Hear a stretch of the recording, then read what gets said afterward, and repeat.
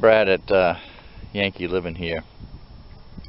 We had quite the little storm go through last night, thunderstorm with about, I believe it was around 55, 60 mile an hour winds, and it devastated a lot of trees around here. I mean, you just don't hear about that type of storm there very often in Maine here. I think at times it was over 60 miles an hour. As you can see, it flattened some of the pumpkin stuff out. I think this snow fence helped it out a lot, broke the wind just a little bit. But anyways, I'm going to go out back. I heard some trees snap out there, so I'm going to take a look. We'll catch you in a little bit. Not too bad out back.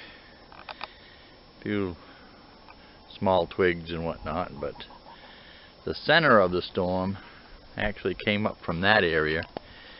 And I'm going to go down back there in a little bit. I don't know, it's pretty hard to tell back in here without walking down in the back side of the woods there. I can see 1, 2, 3, 4, at least 5, maybe 6 good-sized trees that are knocked right down, either leaning on other trees or completely down. Well, I walked down in the woods here, and one big tree right there. This is about, I don't know, maybe 30, 40 yards, or actually say 30, 40 feet,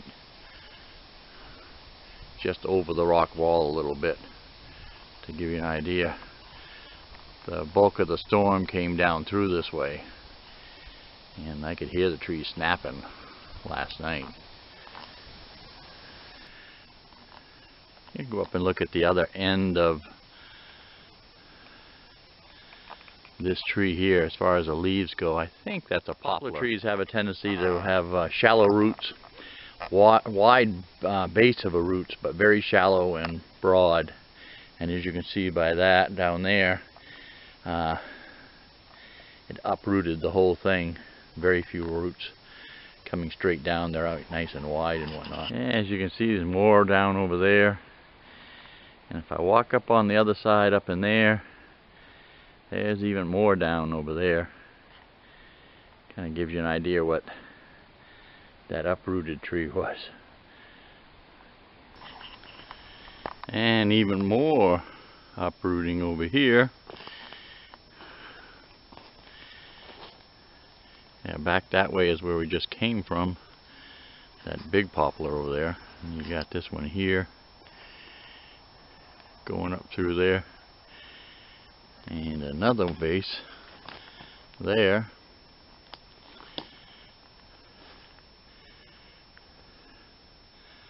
Some more snapped off up here.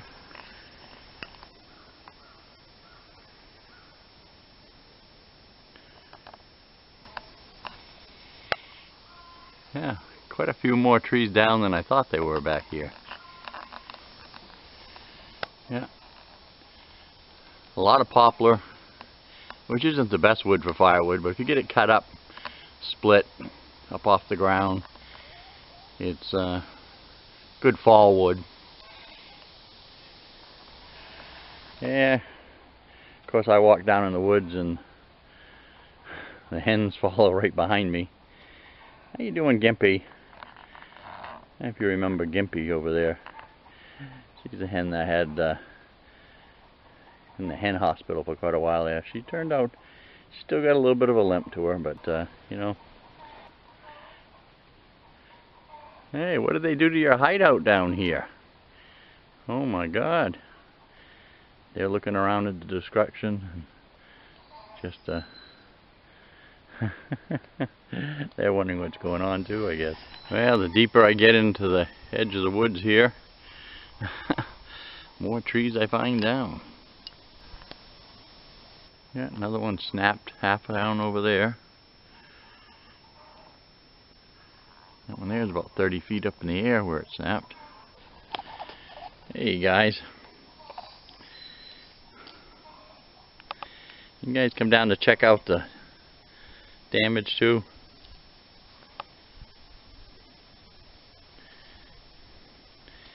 Alright, we're going to head back up. You guys ought to get out of the woods here too. I see a fox down here earlier this morning.